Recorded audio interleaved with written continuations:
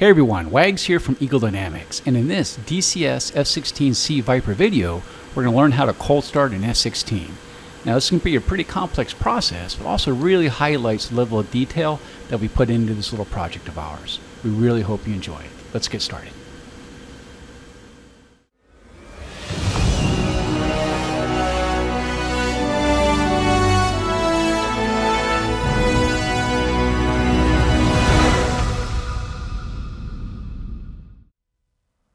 Welcome to this training lesson on starting up the Viper.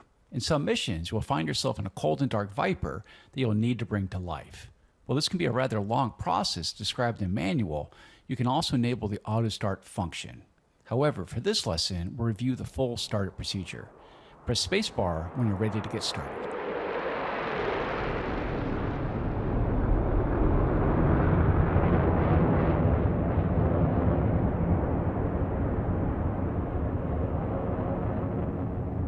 As we go, remember a right click generally positions the switch up, while a left click positions the switch down. First, position the main power switch to battery with a click of the right mouse button. This connects the aircraft's battery to essential systems and provides power needed for engine ignition. Just below the switch on the same panel, verify the amber FLICUS relay light is illuminated. This is a check that the flight control computer's fault monitoring system is operating. Press spacebar to continue. Now, position the FLICUS power test switch to the test position and hold it in place with the right mouse button. The 4 FLICUS power lights next to the switch should illuminate. Returning to the electrical panel, the FLICUS relay lights we're just looking at should turn off, and the TO FLICUS and FLICUS PMG lights should be on. This test verifies operation of flight control computer with aircraft battery as the power source. Release the switch and press spacebar to continue.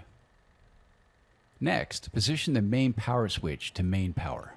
This prepares the aircraft to run off the engine-mounted generator, but electrical power is not available until the engine is up and running.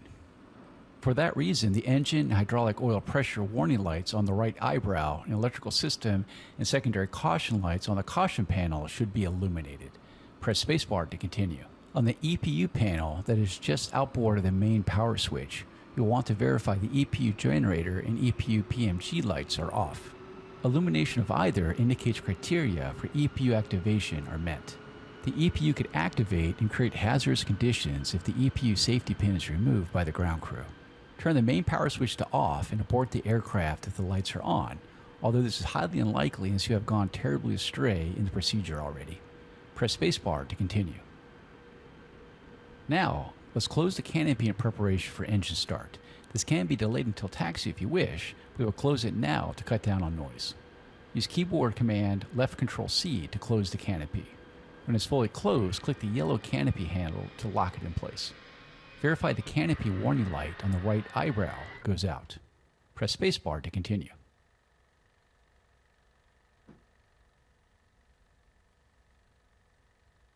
Now it's time to get the engine up and running. This can go quickly, so feel free to restart the mission at any point if there's something you want to watch more closely.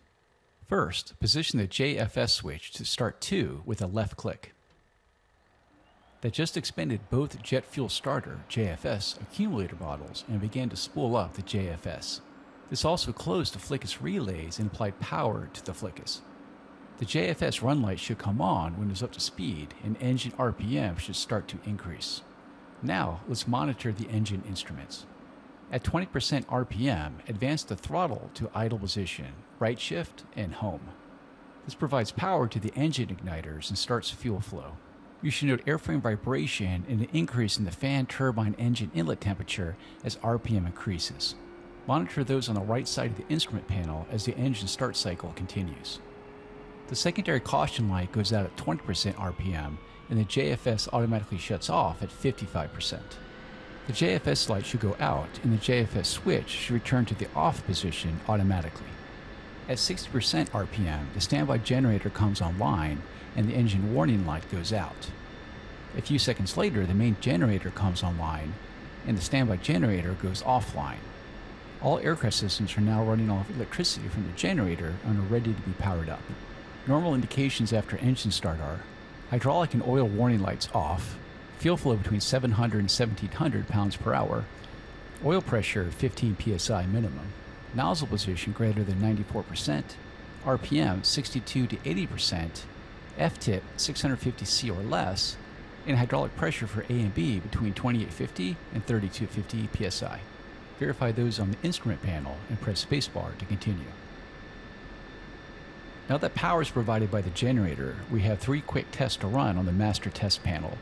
Position the probe heat switch to probe heat.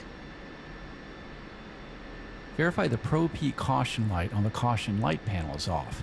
Illumination means one or more probe heaters are inoperative or failure of the monitoring system has occurred. Now position the probe heat switch to test. The probe heat caution light should flash 3 to 5 times per second. The probe heat monitoring system is inoperative if this does not occur. Return the probe heat switch to the off position. Press spacebar to continue. Next, depress the fire and overheat detect button. Verify that the engine fire warning light and the overheat caution light are illuminated when the button is pushed. This checks for continuity of the fire and overheat detection loops. Press spacebar to continue. Then, depress the malfunction indicator lights button. All cockpit warning, caution, and indicator lights should illuminate when the button is depressed. Voice message system audio alerts should play in priority sequence. A brief landing gear warning horn should be heard prior to the warning and caution words. Press spacebar to continue. Pull up. Altitude. Warning. Jammer. Counter. Chaff flare. Low. Out. Block. Caution. Bingo. Theta. ISS. Now it's time to get our systems up and running and start the INS alignment. This is far easier than it sounds. First, turn on all the switches on the avionics power panel. Each switch in sequence provides power to the modular mission computer or MMC, power to the store stations or ST/STA, power to the 2 MFDs, power to the upfront controls or UFC, power to the GPS receiver, and power to the data link or DL. There's also a map power switch, but this is not used in the Block 50 Viper. Press spacebar to continue. Next, position the EGI INS knob to align. This begins alignment of the EGI INS ring laser gyro navigation system. A normal alignment takes approximately 4 minutes to accomplish if the aircraft remains stationary. The knob should be set to nav prior to taxi. Press spacebar to continue. While the INS is busy aligning, we'll complete the rest of the cockpit setup and checks. First, set the CNI knob to the UFC position. This enables control of the primary communications, navigation, and identification functions from the upfront controls. Check that all 3 wheels down lights are illuminated green. This confirms that the landing gear is down and locked, and the micro switches that sense their position are working properly. While you're there, cycle the speed brakes open, left shift B, and back closed, left control B, using the switch on the throttle. Confirm this visually and monitor the speed brake indicator. Press spacebar to continue. Next, uncage the standby ADI on the instrument panel. This can be done by rotating the knob until the aircraft symbol is aligned with the horizon. Press spacebar to continue.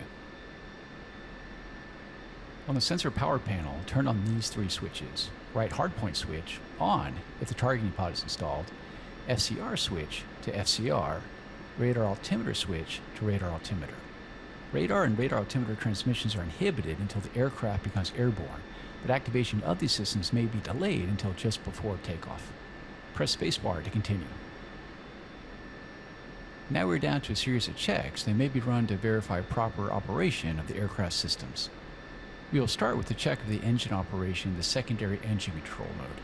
This mode is selected in the case of a failure of the engine-mounted digital computer that controls scheduling of the engine fuel flow. First, raise the switch guard and position the engine control switch to SEC. Verify the SEC caution light is on and engine RPM is stabilized. RPM may drop up to 10% from the PRI value before stabilizing. Stabilized SEC idle RPM may be up to 5% lower than in PRI. Press spacebar to continue. Now hold down the wheel brake to the next part so your aircraft does not move. Snap the throttle to mill and then back to idle when engine RPM reaches 85%. Check for normal indications in smooth operation. The nozzle position should be 5% or less within 30 seconds after selecting Sec. Press spacebar to continue. Now, set the engine control switch back to Pry and lower the switch guard. Check the Sec light goes out and nozzle position returns to greater than 94%.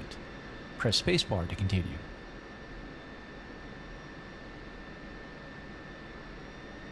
Next, we'll run a check of the Flickus. Start by cycling all your flight controls. Maximum stick inputs warm hydraulic fluid and remove air bubbles, making test failures less likely. Then, position the Flickus bit switch to bit. The run light on the flight control panel illuminates. After a successful completion of the bit, approximately 45 seconds later, the run light goes off, the bit switch returns to off, and the fail light and the Flickus warning light remains off. A bit pass message appears on the Flickus MFD page. Other tasks may be completed while the Flickus bit runs. Press spacebar to continue.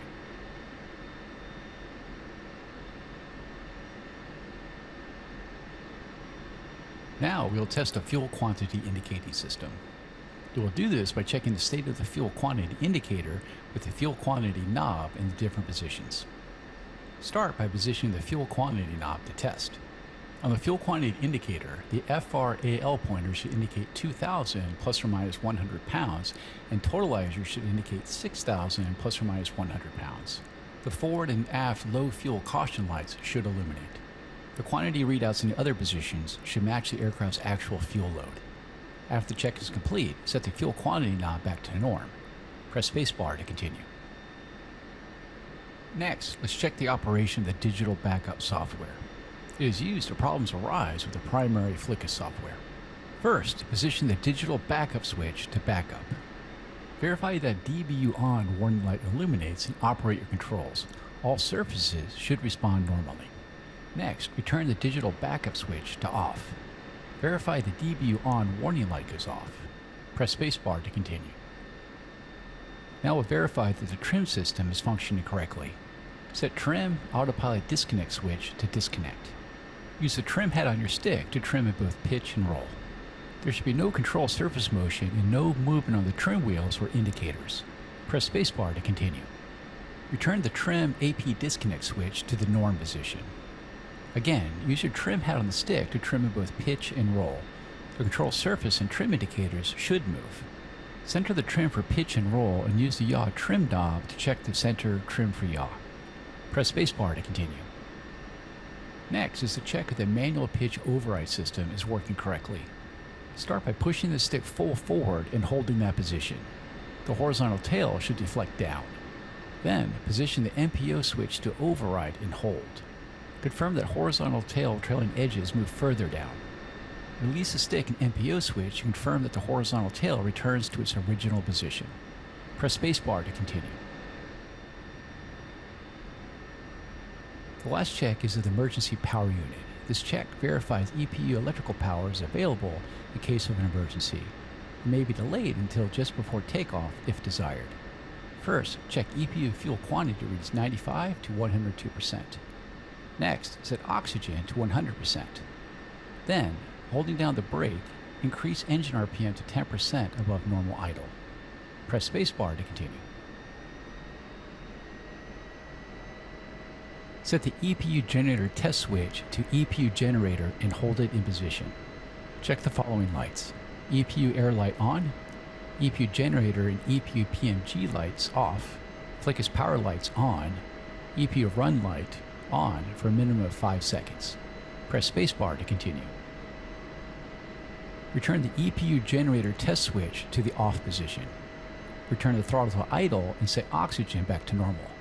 Press spacebar to continue. That's it. You're ready to taxi as soon as your INS alignment is complete, and you position the EGI INS knob to nav. Use the time on the ground to set up your avionics systems for the assigned mission. Things to consider include SMS page and profiles, radio channels and frequencies, navigation data, bingo fuel settings, ALO settings, and any other systems applicable to the mission. We will pick up again at this point in the lesson that covers taxi and takeoff. You may use the escape key to exit the mission now or continue to explore the aircraft on your own.